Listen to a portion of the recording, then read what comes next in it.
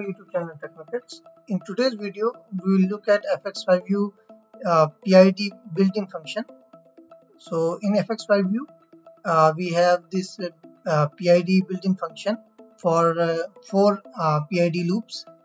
So for this you need GXWorks 3 version 1.090U, and for the firmware for FX5U is version 1.280.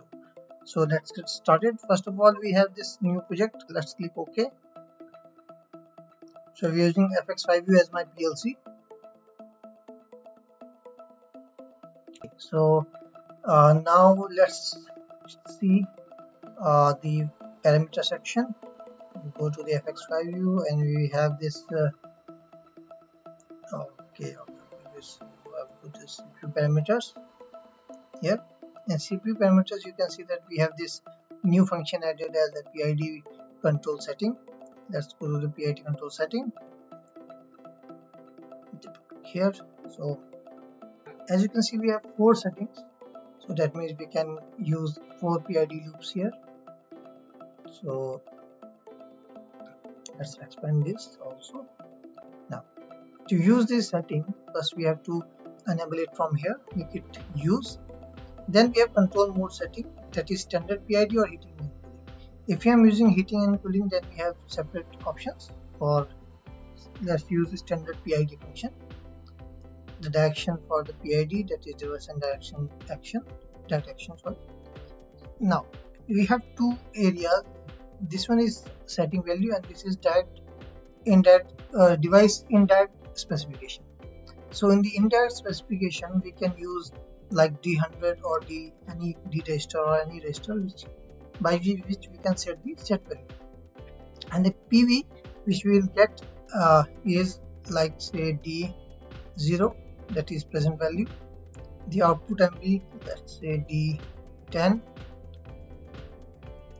or then we have, or if you want to set some value, like if I am setting a standard value, so I can also use like this, the 100 or 50 or 20, and so now moving to the PID values.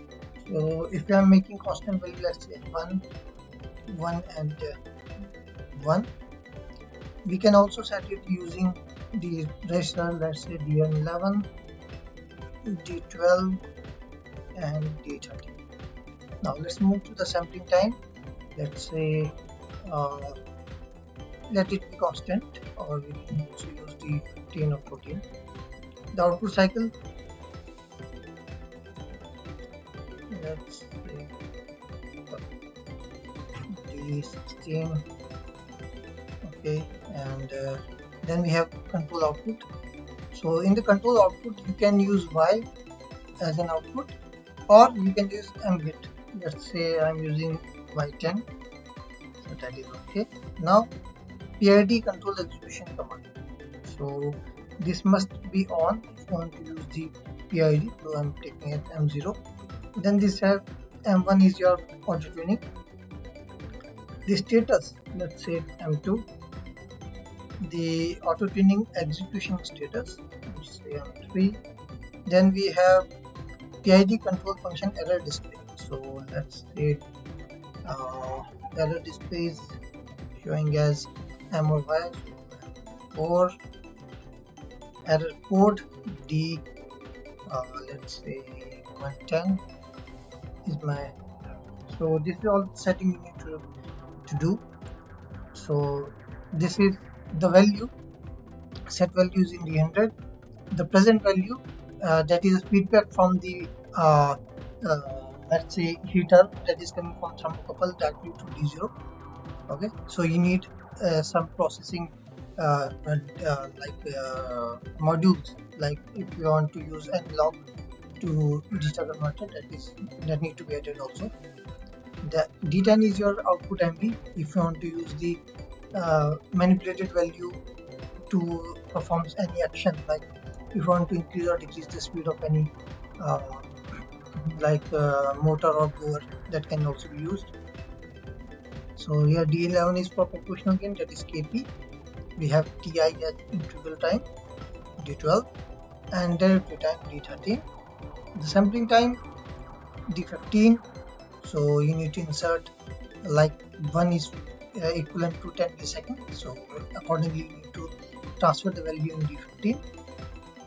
Then you have the control output cycle. Like say the control output cycle means that the MB, suppose the MB is 0 to 100, so that 0 to 100 is how much according to the time, so that is also you need to transfer there. You can use the default value like 100, and also in D15 you can use 100.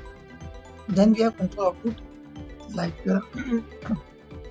if I am using some heater, so I need to control the output of the heater, that we can use by 10, so that it can control the heating. For the execution command, we need M01 M0 to be true in case we want to use the PID. Then we have M1. So once you turn on the M1, the loop will go into the auto tuning mode, and it will automatically turn this M1 to 0 when the auto tuning is complete. So this M2 is the PID control execution status, so it will show you that PID is running or not. The execution status is there. We have this auto tuning execution status. When you turn on M1, after the completion of the auto tuning, M3 will turn on and M1 will turn off. Okay. M4 is the error display. That means if M4 is high, that means you have some error in the PID control loop, and the error code will be shown in D110. So all this you need to do in the program. Click OK. Now in the program, what we have to do is we have to, let's say grow wait, and you can show UTM0, that is my, so M0 is my PID control output. PID on, public off.